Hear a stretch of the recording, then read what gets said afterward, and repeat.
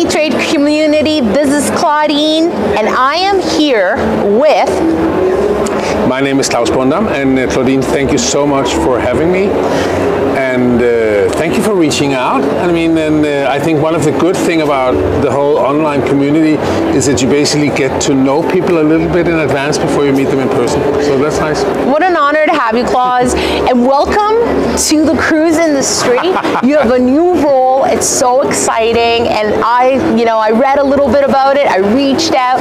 Tell everybody about your new role. Well, this is the first day where I'm on a two-digit number of days in the job. I'm on the 10th day in my job as director of Cruise Copenhagen and Cruise Baltic, and a member of the senior management team in the Copenhagen tourist organization, Wonderful Copenhagen. And I'm completely new to tourism. I'm completely new to cruising. So it's a mind-blowing, extremely overwhelming, but also enormously inspirational experience to take part here. And I mean, I couldn't think of any better way to start the job by I actually started with a board meeting back home, but then I went out here, and that has been, really, I learned something not every day that you would normally say, but I basically learned something new every single minute. I love it. And you know what, on behalf of Sea Trade Cruise Global, welcome to the cruise community. So exciting. And this is your first Sea Trade Cruise Global ever. How would you describe this experience? Like, how would you tell someone what Sea Trade Cruise Global is like? I think from a Danish perspective, and even a Northern European perspective, I think like any other global dialogue or corporation, you suddenly learn that you are part of a much bigger picture, and a much bigger community, and much bigger family. And I think it gets so much inspiration hearing what others are doing, hearing what they're thinking about. We may have a tendency, at least in the Scandinavian countries, we may have a tendency to kind of believe that we're the front runners, we know everything, we've done everything the right way. But the good thing on being visible and active in the global community is that you learn, there are a lot of other ways of doing it. There are things that we're good at, yes, in our part of the world. I mean, I have to say that. But there are also things where I think, for example, the warmth, the enthusiasm, the engaging people and welcoming people, I think is good. And then, I mean, there's so many. I mean, to be honest, at least in our part of the world, there's a lot of myth about cruises and cruise guests.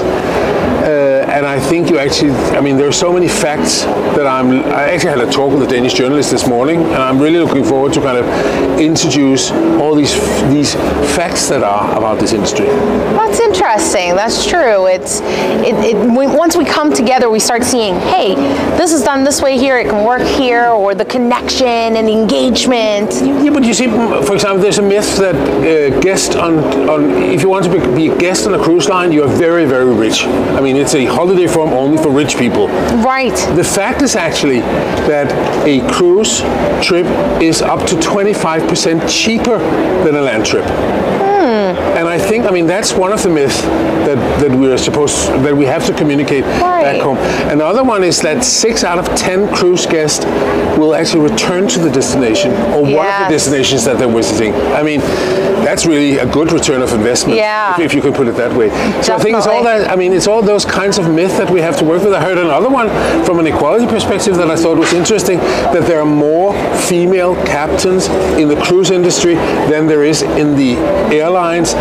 If you, of course, the fleets are very different in sizes, but I think that's an interesting fact also. The access for disabled people on cruise ships, I think that's an amazing fact that I think the world needs to know.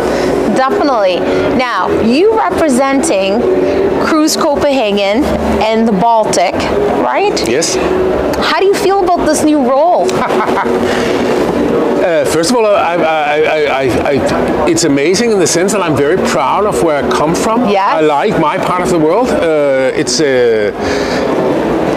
it's a cool place, cool literally because it's very cold compared to Florida where we are now. We also have very changing season. We have something that is extremely beautiful in all the Baltic countries is that we have these long summer evenings. I mean, whereas in this part of the world, when the sun goes down, it goes down like yes. this. Yeah. In Scandinavia and the Baltics, it kind of starts at around 9 o'clock and doesn't get real dark until 11:30 in the midsummer. So that's really beautiful. Experiencing the world in snow can be fantastic. We have a wonderful Danish saying, no such thing as bad clothes, no such thing as bad weather exists, only bad clothing. Bad clothing. So one of the things, I mean, don't come to the Baltics if you're looking for sun. I mean, there's a tons of, I mean, better places to go.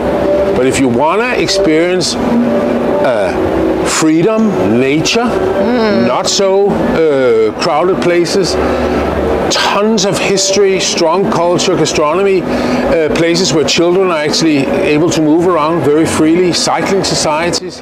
I'm going to ask you, if you know, let's say you've been to a lot of different things in your careers, lots of shows, how would you describe this trade show compared to others? Well, it's true. I mean, I do have a background as an actor and a theatre manager. I've been in politics for over 10 years. I used to be the NGO of the Danish Cyclist Federation. So I've had a career that kind of moves in a lot of different directions. And really seriously speaking, everything I've done in my work life has always been concerned about making sure that the day tomorrow is better than the day today and yesterday. Yeah. So wherever you can influence and try to make it a better world for our kids and our grandkids, I think that is definitely essential to me. And I'm always also extremely focused on dialogue, creating communities, working together, because nobody can build and change the world alone. We can only do it together. And that also goes for a more sustainable, more green transition that I'm so happy to learn that this business is really committed to. Yeah, definitely. The cruise industry is very committed to that. If we know someone who has never attended Sea Trade Cruise Global and they're coming here for the very first time, why should they come? I think they should walk around, meet as many possible people as they can. Okay. You're extremely friendly people. I have to. I think the cruise industry, we're all very friendly. You're right. Yeah. So I think walk around, start conversations with people that you may not know, but also follow the.